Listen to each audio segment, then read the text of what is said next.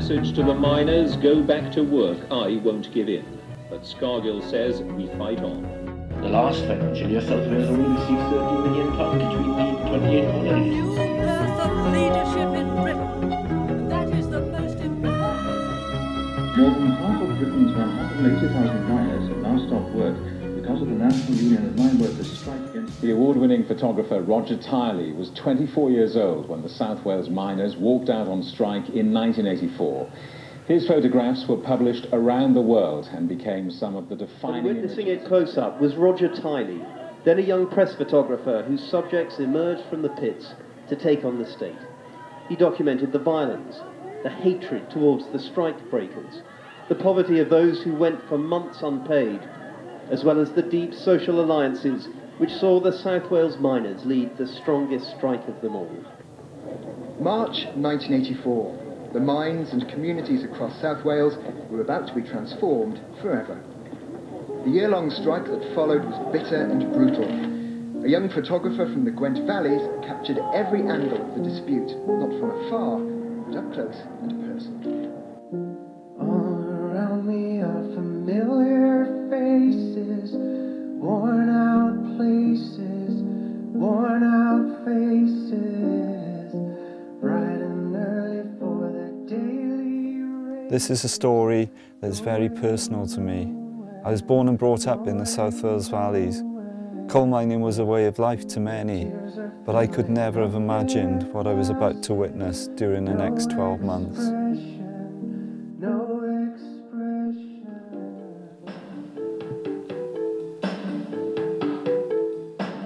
In 1984, the South Wales miners joined a national strike in support of the National Union of Mine Workers' fight against pit closures.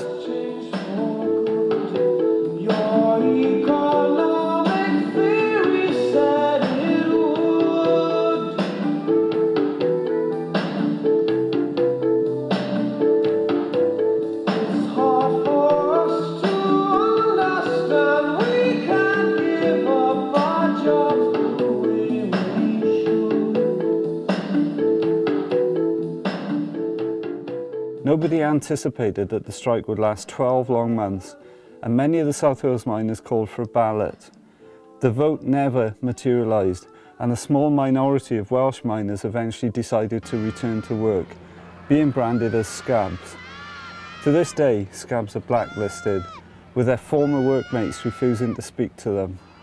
In communities that are warm and friendly, a scab will never be forgotten and remembered only as a traitor.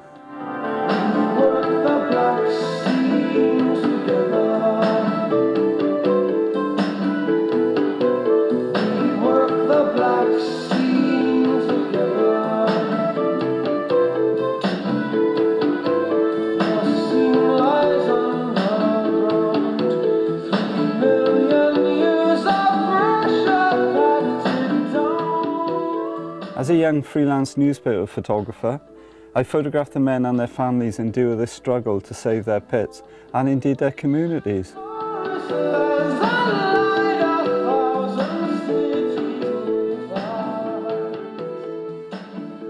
I have fond memories of the time and was always made welcome by the striking miners and their families.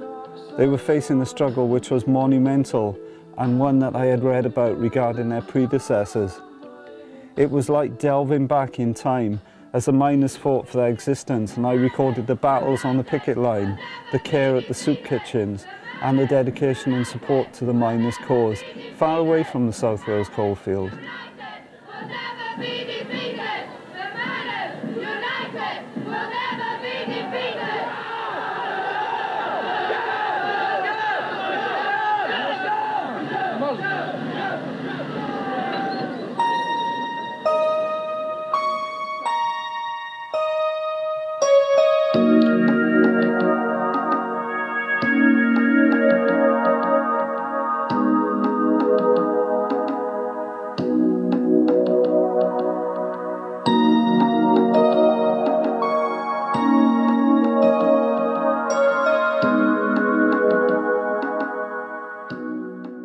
I remember being punched in the face one day by a young policeman on duty at one of the picket lines. He, like many, was drafted into South Wales from the London Metropolitan Police. I was photographing the picket line.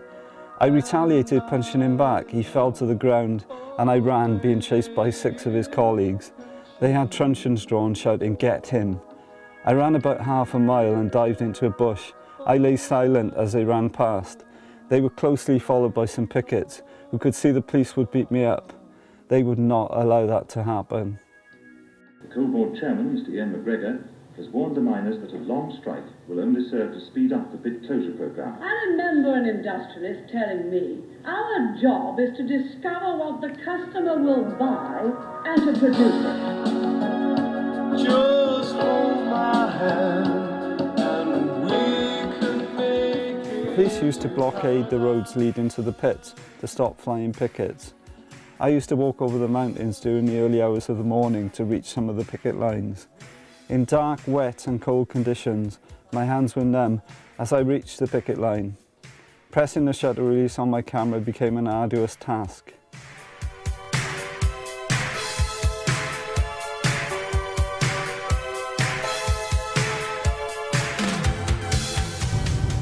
I'm driving back to Mardy 30 years on to see how things have changed. Here we are, this is it.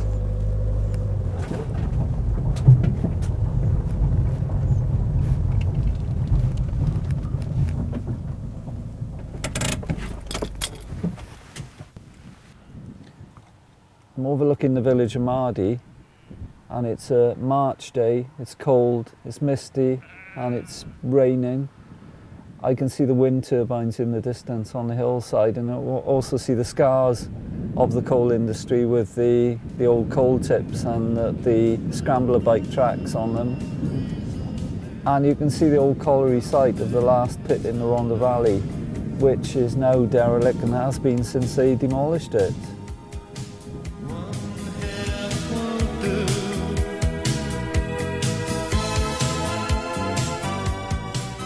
Mardy Colliery closed in 1990.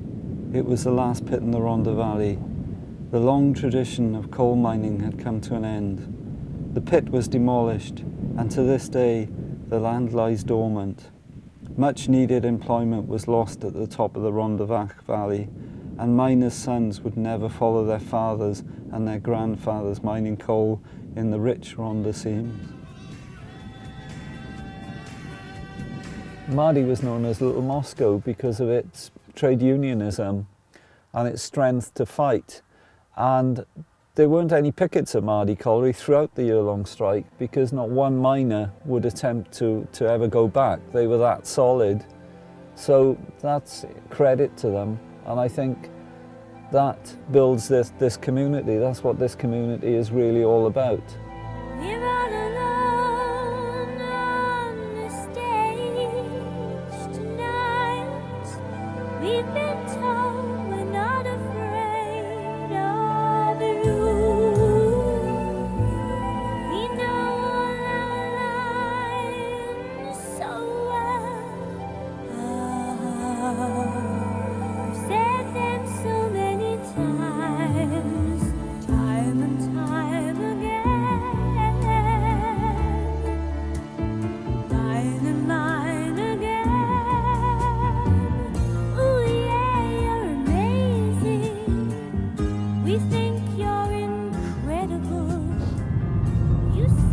As we drop down now into the village, you can see the terraced houses and you can see where the Miners' Institute used to be, and it's like scars that have just been left. On the right hand side here is when the Mardy Miners' Institute used to be. And it's just waste ground now. It's quite sad. But the terraced house is still here.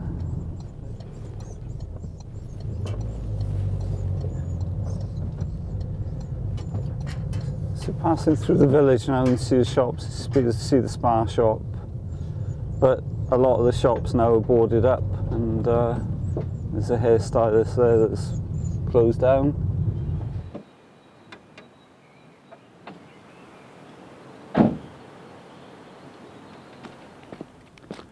So I've just walked from the village, and it's about a quarter of a mile up to the old colliery site, And I remember before the strike, I took photographs at this pit, and you see the sign, it was blue and yellow, it was an NCB sign, and it said Mardy Colliery, South Wales area. And then you go into the car park. I remember it being a fairly modern looking colliery. It was quite large, you know, there was quite a lot of buildings, and there was quite a lot of noise as well, and the steam coming out from the pit at bars and so on, and the wheel on the winding gear going, and you could hear the shunting of the coal wagons just down below. So it was really quite a noisy place to be. But it's totally changed now, it's totally silent. All you can hear now is the wind and the birds singing. I remember in my photographs when the miners used to come up in the cage from this colliery, all the collieries, and they'd been working underground for 8 hours, and they always smiled, they always laughed and smiled when they saw the camera, and made some quirky comments. Yeah, it was always good fun to take photos of them. They were always really well humoured, and yeah, it was fantastic. It was a privilege for me to be able to do that.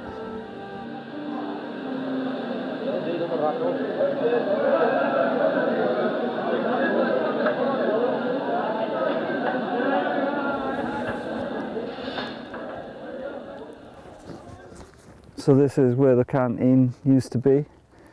Here's the tiles. And I took some photographs in the canteen, and the miners were laughing. Some were going on shift, some were coming off shift. They were drinking their cups of tea, and this is probably where I took the picture, on this particular spot here.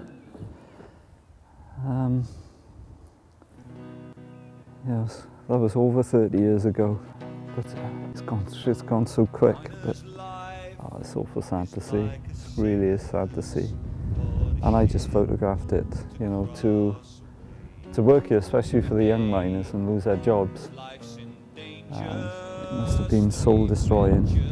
But they were happy days, you know, happy days, although the strike was incredibly difficult for miners and their families, and indeed these communities.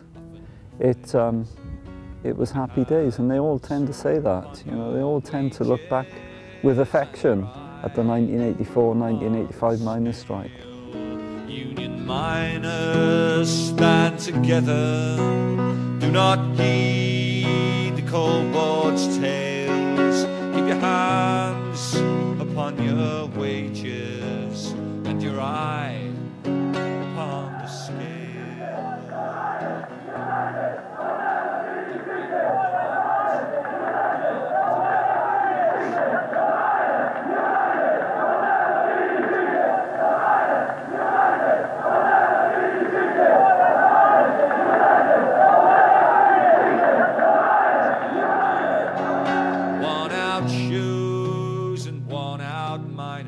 The most poignant moment in my career was witnessing the Mardy miners march back to work as the strike came to an unsuccessful conclusion. On a cold March morning in 1985, the miners and their families gathered to march from the village of Mardy to the pit. They held banners high whilst the brass band played. The press, photographers and media scurried around, trying to get the best pictures, but I was tearful as I recorded a moment in industrial history I shall never forget. In my opinion, the miners won. They held their heads up high and left a legacy to fight in what they believed in. It was an honour to meet all the miners and their families, and a privilege to photograph them.